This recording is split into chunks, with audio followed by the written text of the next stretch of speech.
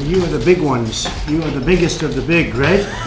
That's very impressive. Thank you for being here. We just had a great meeting with the governors on the horrible effects that Obamacare has had, and we're going to change it and straighten it out and make, we have a plan that's going to be, I think, fantastic. It'll be released fairly soon. We'll be talking about it tomorrow night during the speech.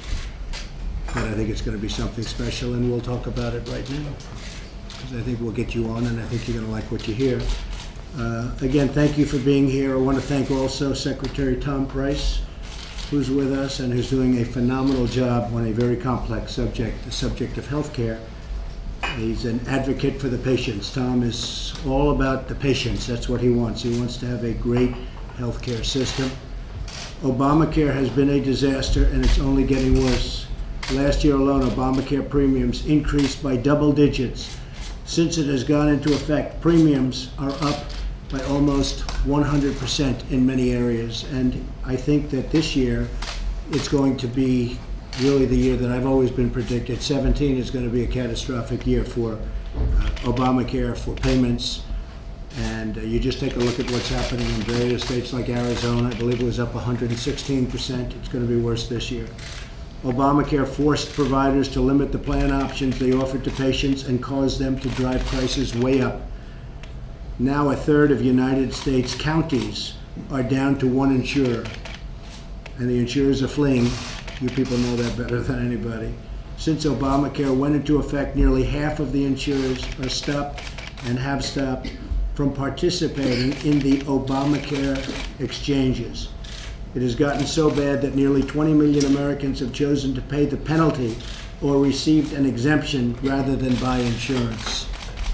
That's something that nobody's ever heard of or thought could happen, and they're actually doing that rather than being forced to buy insurance. We must work together to save Americans from Obamacare, and people know that, and everyone knows that at this point, to create more competition and to bring down the prices substantially. The chaos that Obamacare has created, and for which congressional Democrats, and you see that, are alone and responsible for, requires swift action. I actually told the Republicans that if we did nothing, just do nothing for a 2-year period, let Obamacare totally implode, which it's doing right now anyway, that would be, from a political standpoint, the best thing we could do.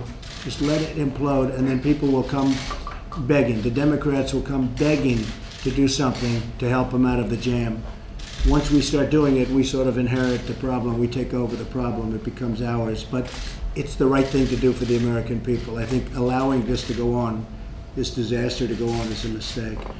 So I'm asking Secretary Price to work with you to stabilize the insurance markets and to ensure a smooth transition to the new plan. And the new plan will be a great plan for the patients, for the people, and hopefully for the companies. It's going to be a very competitive plan, and costs will come down, and I think the healthcare will go up very, very substantially. I think people are going to like it a lot. We've taken the best of everything we can take. It's our hope that Democrats will stop the obstruction and resistance, and that's what they have. In fact, they have a sign, resist, resist. They want to resist everything, including cabinet members. They have many cabinet members that haven't been approved yet. People that are extraordinary, all of whom are going to be approved, but they just take forever. It's called obstruct and resist. I hope I didn't give them a new phrase, because their real phrase is resist. I think I just gave them another word. I shouldn't have done that. I'm good at branding. You're going to see them now come out, obstruct and resist. All right, well, at least I can take credit for it. And they work with us, and we are going to hopefully work with the Democrats, because ultimately we're all people that love this country and we want to do the right thing, including reforms like expanded health care savings accounts, state flexibility, and the ability to purchase across state lines. The state lines are so important for competition. Everybody's wanted to do it for years. What's not to do? So that's going to be very important. I want to thank you all for being here. I want to know, and I want you to know, that it's an honor to do business with you. It's a great honor to have you in the White House. And we look forward to providing health care that is extraordinary, better than any other country anywhere in the world. And we can do that. We have the talent, we have the capacity, and we have the people. So we'll work on that together. And maybe before the press leaves, we can just introduce yourself and your company and the public will get to see what you're about, and then if things aren't working out, I'm blaming you anyway. You know that. So we'll start with Brad. Okay. Thank you, Mr. President. Appreciate the opportunity to be here. I'm Brad Wilson, President and CEO of Blue Cross and Blue Shield of North Carolina, and pleased to represent our 3.9 million customers here today. That's great, Brad. Great job. Mark Bertolini, Chairman and CEO of Aetna. Aetna. Good one. Good Matt one. Isles, I represent America's health insurance plans. We represent all health insurance plans in Washington, D.C., including plans that cover Medicaid managed care. Great. Bruce Broussard, CEO of Humana. Pat Garrity, I'm the CEO of Florida Blue, the Blue Cross Blue Shield plan in the state of Florida. Great. I'm Steve Hensley. I'm from United Health Group. We're a diversified healthcare company. We have about 230,000 employees. We serve about 120 million Americans.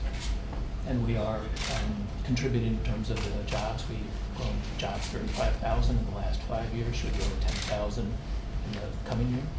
And we're a mission-driven enterprise. Help people live healthier lives, make the system work for everyone. Great. Thank you very much. President David Cordeni from Cigna Corporation. We're a global health service company. Sure. Scott Sirota, Blue Cross Blue Shield Association. We represent 108 million subscribers. 108 million. That's a pretty big group, right? Yes, it is. Pretty big. Good morning, Mr. President. I'm Joe Swedish with Anthem. We're in 14 states, representing 40% of the American public. We have 40 million members, and we've been involved in the individual book for probably 7 decades, and deeply embedded in the Affordable Care Act situation that has evolved over the last 3 years. I don't want to miss the opportunity to thank you for the swift and decisive action that occurred most recently regarding some adjustments that have occurred in and around We had to special step in. So thank you very much. It was for that going to change. be an implosion. We had to step in. Thank you for saying that. Thank you. Appreciate it. Thank you. I'm Bernard Tyson, Chairman and CEO of Kaiser Foundation Health Plan, better known as Kaiser Permanente. We cover 11.7 million Americans. We also are an integrated delivery system, so we both provide the coverage and the care. We have Permanente Medical Group that contract exclusively with Kaiser Foundation Health Plan, and we're proud to care for 11.7 million people. Thank you, Bernard.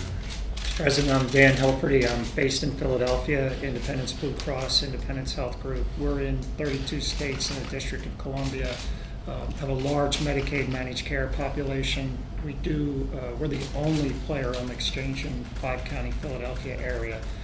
And again, I'd like to echo Joe's point. We're thrilled with the initial steps to stabilize the market. We look forward to working with you, Vice President Pence, Secretary Price, and making sure that we have a sustainable program for years to come. So thank you. Well, thank you very much, Dan. And the market, as you know, when we talk about stabilizing the market is disastrous. It's going to absolutely implode. It's why we're meeting today, and I think we're going to come up with something where not only will the market be great, but the people are going to be taken care of. So we will work that out, I think, quite easily, actually.